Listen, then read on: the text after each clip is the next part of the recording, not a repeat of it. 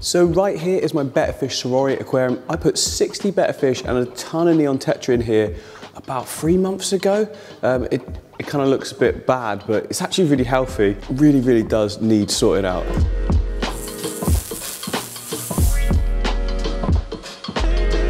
So around 3 months ago, I set up this tank. It was the first sort of build in the new studio.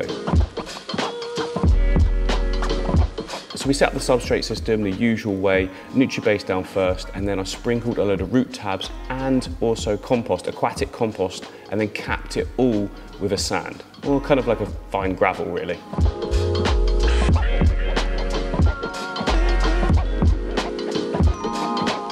Up next was the hardscape. We went for like a root wood and then lots of rounded pebbles just to give details, and then smaller stones, and stuck it all together so it's completely solid.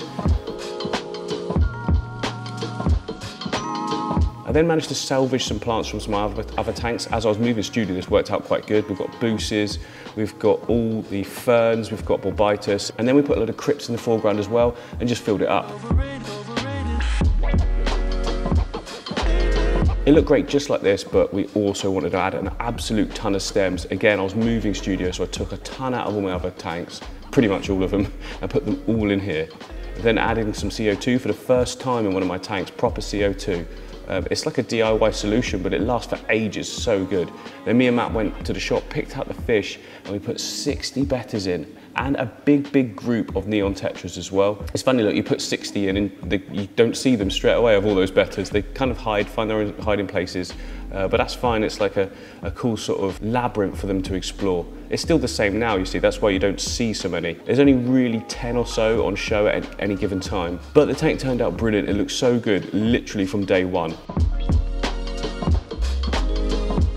So here is where we are today. I mean, most of the tank is looking pretty dark, and that's because of the fact that this top section here, look, it's just completely chock-a-block full of plants, floating plants. It's just covering all of the light getting through, and everything's sort of condensed into this middle section. So I'm thinking job number one is just to trim back the limnophilia that's sort of looping all the way over on the top. And once I've done that, the light will come in a bit more. I can definitely see what else I need to do then. The back section as well, all the stems have grown right up tall. They're growing out of the water, which is nice, but they look a bit funny. Yeah, you see that there? The Ludwigia there, you can see, which is the red one, looks nice.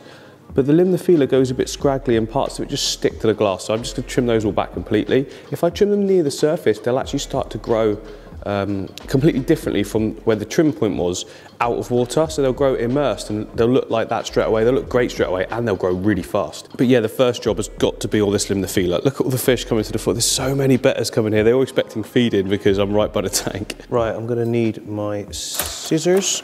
That's a bit of a mess, isn't it? That needs sorting out. Take advantage of Kate's organisational skills. She's going to be here in a minute. I can set that to the task. She already sorted outside for me. There was some dandelions which are now actually growing in this little pot. And I'm going to need that one there. Always good to get one of these little pots. You just hang it on like that and then you can just put your trimmings in or bucket on the floor. Right, at this stage, I'm not going to overthink all of this too much. I'm just going to start scooping plants out. Floating plants, that is. These are red root floaters. We've got a little bit of duckweed in there. And then that's gonna allow me to see what plants I need to actually trim. Oh, it smells so good. It smells like fresh grass cuttings, that kind of thing. That's when you know your tank's doing well. And then to start with, this limnophilia here, I'm just gonna cut it back and not really look at where I'm cutting because it doesn't matter too much at the moment. I'm just trying to get some light into the tank. I'll be a bit more neater if it further back in a little bit when I can actually, those scissors are really annoying.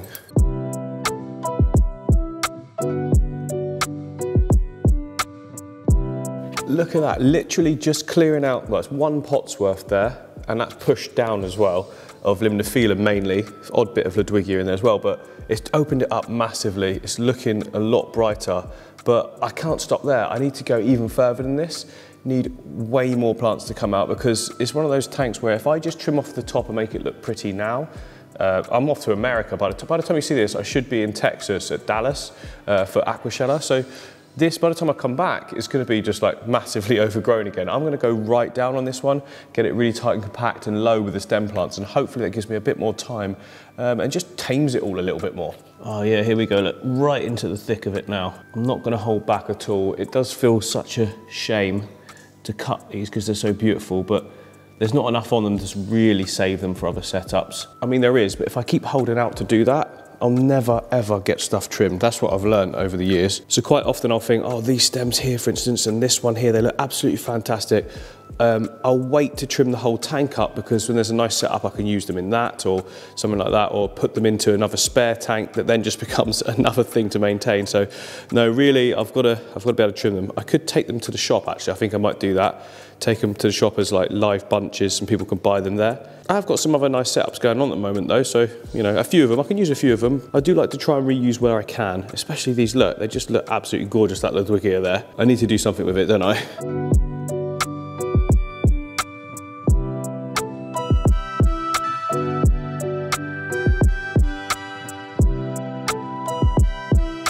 So I've done that side now, that's, oh, I don't want to say good because it never looks good when you've done it, but at least there is some structure there now. Now I do get a fair amount of stick online for setting up tanks and then say, like this one, 3 months in, breaking it down, starting again. The reason is because when I do this, it sort of pains me and I just think, oh, it looks worse than when I set it up. But I need to start changing the way I'm thinking. I've just clicked something in my head. When I've trimmed all this back in a moment, it is still gonna look better than how it looked 10, 15 minutes ago when we started this. It was an overgrown mess and I've got to get past that thought of thinking, oh, it's a shame to trim the plants. The plants looked rubbish because they weren't getting any light. The whole thing's going downhill. I'm not enjoying it anymore. So this is a necessary part. And within a week or two, all of the areas I've just trimmed are going to start sort of growing back. Like this whole section in the middle here, every single stem that I've just trimmed, and they're all stems back there, is going to have brand new 2 shoots, going to look thick again. And then I'm going to have to trim it all in no time at all. I feel like I've got one good trim session in me per big tank, because after that it's just a reset, isn't it? Depending on the tank. If it was a home tank, for instance, if I had it in my house, I would keep it looking like good all the time because that's different. But then in the studio, there's so many different tanks going on. I guess it's just a case of dividing my time. I think I need to teach Kate how to like trim all the plants and stuff because she'll be on it then. So next up is this foreground section here, which is glossostigma mainly, and it's gone a bit crazy. Glossostigma is supposed to grow all horizontal and cover, but it's been reaching for the light because obviously we've had the whole top section covered. Now look, we're all open this side, we're not that side at the moment. We'll get to that in a bit. But yeah, I want to pull this in nice and tight all over. So any scraggly bits at all, I'm just going to come right down. Everything, no matter what the plant is. There's hair grass there, there's some S. repens, there's a bit of moss there, there's an old bulbitis leaf. Coming right down, look, actually looks really, really good. Oh, there's some Monte Carlo here, which I didn't even know was there. And you can see here, look, this is Rotala H-Rara, which is proper red and pink, but it's kind of a greeny colour because, again, there's been no light getting to it. And that's just where it's creeped from this section here. So I'm going to bring this one down tight as well. And then I'll just cut it flat. And then it will just, actually, that one there looks creeping massively. I need to pull that right out. Look at that. Look at those roots on it. That's where it's grown horizontal in the glossostigma, and it's tried to root into the soil. Very clever.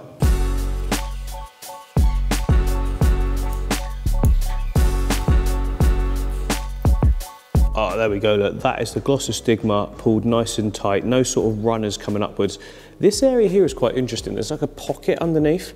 For some reason, the betta fish always try and climb and make a little home in there. They're not right now because I've just disturbed it all. But yeah, I do not know what that's all about. So I didn't want to take it away. It's something they use, so I just sort of kept it there and trimmed over it. A little like hobbit home for them. So we've got that section sorted, the front section sorted. We now need to tackle that area. I'm just going to crack on with this. Very simple, just start hacking it out.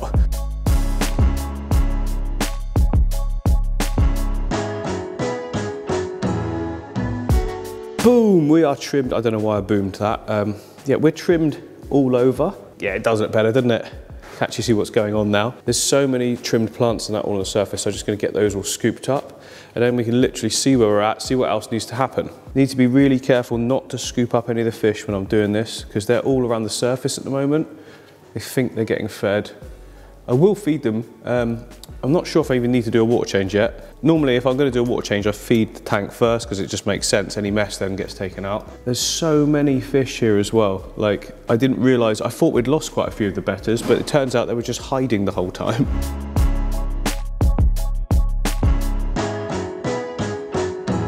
Kate's here, everyone. Kate, I've got a job for you over here. So this here, yeah. What do you think? It's a mess. Can you do your magic for me? There's a lot, I don't think I need that many nets in one area, so maybe we can find a net area. A net will be here later. Is that what you want me to do? Yeah, please. Well, no, I mean, you know, first job, please. As I've said before, Kate is so good at doing all the organising and everything. She's done quite a lot of different things for me now in the whole studio and like ideas and that. I mean, you should see our house, it's ridiculous. Everything's got its place, isn't it, babes? So like when two people have got certain skills, it's best, I always find it's best for, you know, I use my skills and Kate uses her skills and... You make a mess and I can... I make the mess. Yeah, but you don't mind, do you? Do you mind? Otherwise I'm going to get in trouble, everyone's going to be like, oh, it's 2023. Kate was brought up in a very traditional family and she loves cleaning. You do love cleaning, don't you? And who loves cleaning? Anyway, trimming session is now over. Water level is low. We'll get to that in a minute. But Kate, you just said, didn't you? She's just coming and seen this. Now I'm the one saying, oh, I don't think this looks as good as, you know, I don't think it looks very good. But you actually think it looks much, much better, don't you? Which is interesting. I'd like to know your thoughts. Do you think this looks better than overgrown? Because Kate was just looking at this tank. So yeah, this is the Tetra tank. Now all the plants have grown forward here, the Limnophila, which always will, of course. And then all of the stem plants from the back area there have now grown out the surface, which I think looks fantastic. I just think it's such a natural look. Kate thinks it looks a mess, that's a quote. But to me, I just find this very natural. Now you could argue it's pulling a lot of the fish to the front. Actually, they're at the front because they want to be fed. But I don't know, this is the sort of viewing area. That front area looks shallower than it is, I guess. That's actually more than halfway to the back of the tank. But I suppose with the plants coming out this far, it can look a little bit like that. There's plenty of room. But yeah, maybe it is time to do a big detail on this tank as well. This tank is over a month old now. The fish are getting chunky as well. Look at those red-eyed tetras. Beautiful. They love going in and out of the plants. You see that? They're constantly doing that. That's really cool. The most I've seen from any fish I've ever kept, actually, the red-eyed tetras doing that. They've still got a few actually at the shop if any of you are interested. Go down there and get them. Anyway, look at this. I just spotted down the bottom here the glossostigma, which is trimmed. It is purling like crazy. Plants will always do that when you trim them, to be honest.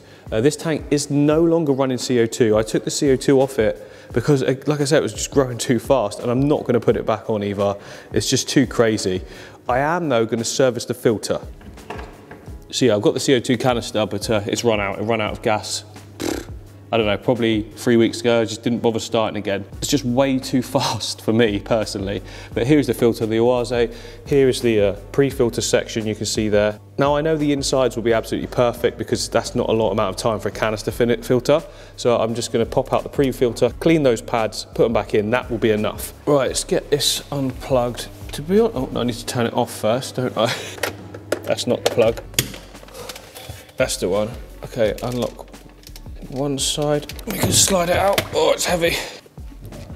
So I'm not expecting this to be too bad. It's not a massive bi-load in the tank. Yeah, it's quite light, which tells me it's pretty good. Look at that. They're pretty much clean. I don't really even need to do this, to be honest. And that's, oh, I don't think when was the last time I did that? Ah, that's why. I cleaned this not too long ago, about 3 weeks ago. So yeah, there's a bit in there. It's worth giving it a rinse off, isn't it? But yeah, well done. Yeah, good filters these are, the Biomasters. No complaints at all, really. I have heard some people saying that there's get a lot of air build up in there, and I did used to think that as well. But if you do this bit here regularly, like if you did this once a week, and if you've only got one tank at home, come on, you can do that once a week. You shouldn't get the air building up. It should all be able to flow through completely fine. That's what I found anyway. So I'm just going to take a bit of tank water and not catching any fish. Put that into the bucket, and then I can just use that to clean out the sponges, which are pretty clean, but you know, still quite a bit of gunk coming out there. Then just slide them back onto the filter, or the inlet tube, I guess. Back into the cover, back in here slowly because it will try and overfill otherwise.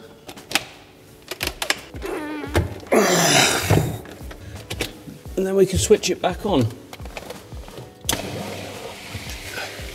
there we go, a little bit of gunk coming out, but that's just absolutely normal because we've disturbed the filter a bit.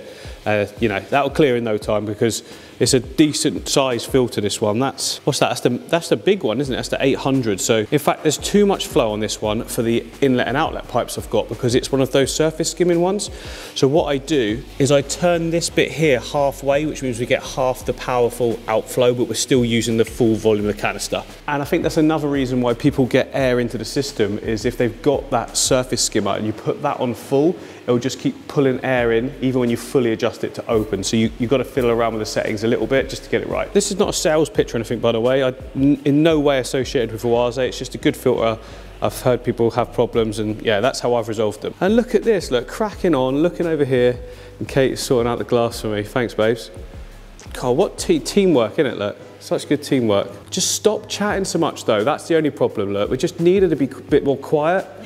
We're trying to get work done here, Kate. Oh, and now also, we've got all this dirty water, which is brilliant for our plants, house plants. Which, to be fair, Kate, we need to water. It's, I think it's been a while. It's been like 2 weeks. I think they're pretty dry. I think the plants are pretty dry. That was your task. You did say you'd keep up on that. You've been overwatering. I have been overwatering them. They're still alive though, that's the main thing, they're still alive. So we've got a whole bucket of trimmings there. I should be able to put them to good use. Now the water level's low, and now's the time to decide if we need to do a water change or not. Now I have not done a water change on this tank since I set it up. Like a few days later I did one just to remove some of the tannins from the new wood that we put in. But that's not me saying don't do water changes, that seems to be a big thing at the moment. I quite often don't do water changes in a lot of my tanks, but that I'd never tell you not to do them, I'd tell you to do them when they're needed. That's the answer to it really. Should you do water changes if they're needed? That's it. So I know this water here will be absolutely perfect. I mean, when you look at a tank, it's growing that well and everything's in balance, it smells good. There's not going to be a problem with the water. If you're starting to get a few fish dying randomly, babes, could you just be quiet for a second? If you're starting to get a few fish sort of dying off and things like that, instantly you need to test your water, what's going on. And that's before you change the water, because you need to know what actually the issue is. You can't know that without knowing the parameters. So for this one here, I'm not gonna water change because I know I don't need to, but that doesn't mean I'm telling you never to water change, okay? I just wanna put that out there because I don't want people thinking that I advocate never changing water. It's completely dependent on the tank, the situation, what's going on with the tank. You know, for instance, a heavily stocked Malawi tank, I'm never going to tell you not to change your water, would I? I mean, that would be ridiculous. But what I am going to do is top up the water. This is basically what I always do. You can actually see on the glass kind of like where the mineral deposits are as it's sort of evaporated. So I have to top this up, not that regularly, because I don't heat the tank, so it's the same temperature the water is as the ambient air temperature, and that kind of stops a lot of the evaporation. So that amount that's gone down there is probably from the last, like, I don't know, 3 weeks, something like that. Kate's taking the mick out of me. She's just saying that every time I don't know a time frame, everything's 3 weeks. It was 3 weeks ago. I think that's because that's about how long a cycle of different things take. I don't touch most tanks for like 3 weeks. Like, that's pretty much standard in the studio. So here I've got a water butt, and in the bottom of it is a pump. The pump then has a pipe that comes out into this reel, and then there's a tap there, and then I can just fill it up nicely from this. So that's how I do my water changes. The water is already the exact same temperature to go in, which is perfect because I pre-fill this up days in advance. And then we just hook it over the edge, turn it on, and leave it.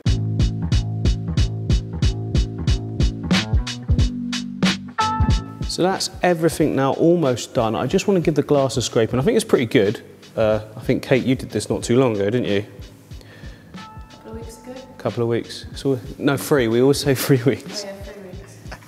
But yeah, just give it a look. Might as well just do the last finishing touches, haven't we? Fish are going nuts. Not yet, I'll feed them actually. So then we want to do the top pieces of the glass as well. I just get a piece of paper towel, run along it like that, good amount of force, same across the top, and then same across the front. Obviously that's on all 4 sides as well. And then we can clean the front glass as well. I like to spray into the paper so you're not getting it all in the tank at all. Dab it about a bit and then just dry it all off.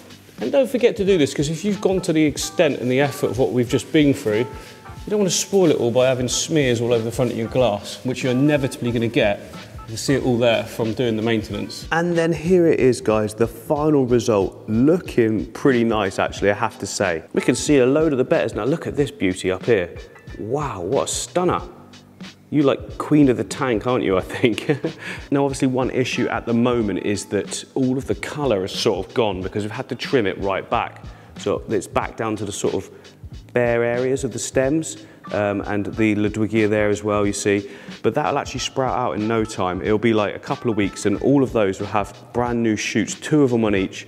Everywhere will actually, to be honest. And there's that background area right back there as well. So much colour will be popping out of that. You just sort of have to settle that you've got a fully green tank for just a little while, which is absolutely fine by me, to be honest. And even I have got to admit that this looks so much better than just that overgrown look. Oh, fun fact for you, this Endler guppy that you can see here, absolutely brilliant coloration on it.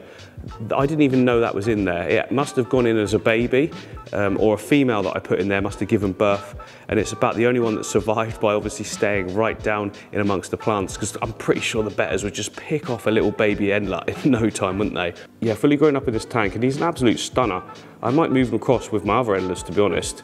Or should I just keep him in here? I mean, I feel like it's his tank now. It feels a bit wrong to remove him. But yeah, let's give these guys a nice feed. Tap, tap, tap, tap, tap. They all know what's coming.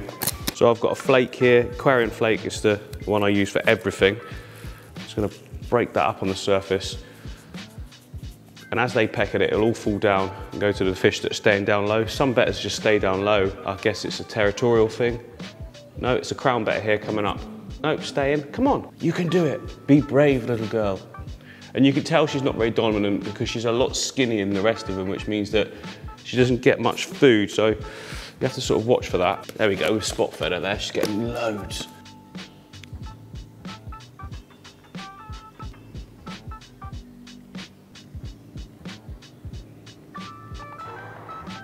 So there we go then, a full tank detail. I think that's turned out brilliantly, better than I expected it to be honest. And it's actually set the wheels in motion. I'm gonna go and start doing this to all my other tanks now, bring them right back.